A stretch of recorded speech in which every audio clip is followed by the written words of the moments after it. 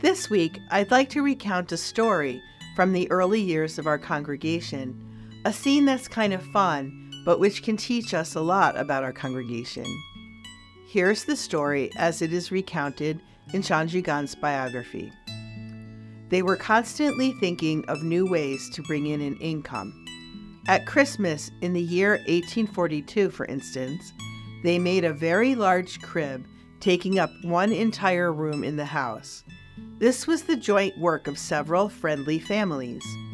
The girls dressed the shepherds and the wise men. The boys built palaces for Herod and Pilate.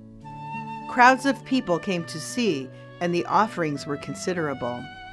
The 700 to 800 francs thus brought in went to pay for the kitchen stove. This scene is not at all different from the type of things our friends and benefactors do today to help us raise funds. Boutiques, raffles, canned goods collections, church collections, and gala events. What we see in this scene from 1842 and in all of our contemporary fundraising efforts is people taking initiative and employing ingenuity to help us make ends meet, all the while trusting in God's providence to provide for the needs of the poor. And just like in 1842, we often bring in just enough money to meet the need. I'm reminded here of a passage from our constitutions about our foundress. Nothing held her back. She was a docile instrument in the hand of God. For the success of her undertakings, she showed herself audacious in the use of human means, creative when necessary, and at the same time, absolutely confident in the providence of God. And another passage notes that Jeanne Jugan envisioned hospitality as a humble fraternal service which unites in one family the little sisters and the elderly, and associates with them lay collaborators who desire to share the sufferings of their brothers and sisters and provide generously for their needs. This leads me to the second detail in the 1842 story worth noting today. Even in those early years, the sisters knew how to involve other people in their efforts on behalf of the poor. Today we have advisory boards and fundraising committees, but even back in 1842, the sisters were happy to involve others in their mission. I can picture the young girls making shepherd costumes while the boys built the scenery, and how much fun they would have had helping the sisters. I'm sure that the residents got involved too. For those more disabled, they probably watched with amusement and gave their advice, just as the residents would do today. Welcoming others into our homes and inviting them to share in the joy of hospitality has always been an important part of our mission.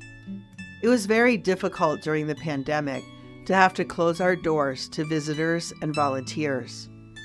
Not only was it hard to accomplish everything that had to be done without the help of our volunteers and lay associates, but it just didn't feel right.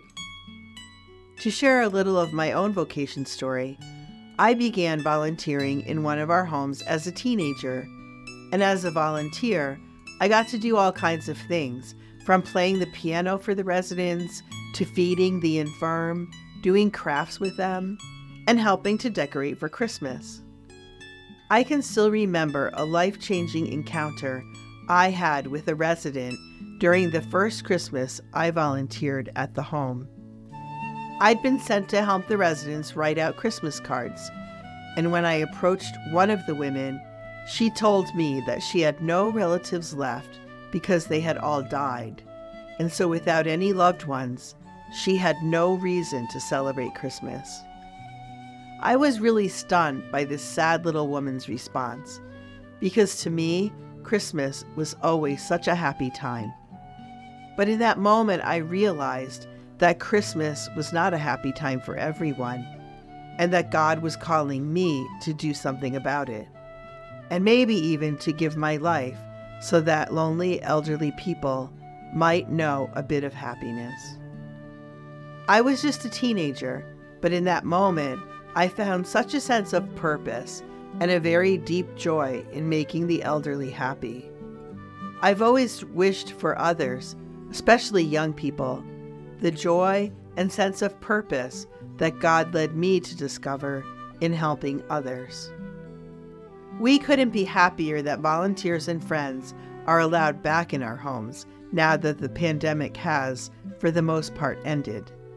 I'd like to take this opportunity to thank you if you are one of our volunteers, Jeanne Jugan associates, or benefactors. Life just wasn't the same without you. We're so happy to have you back.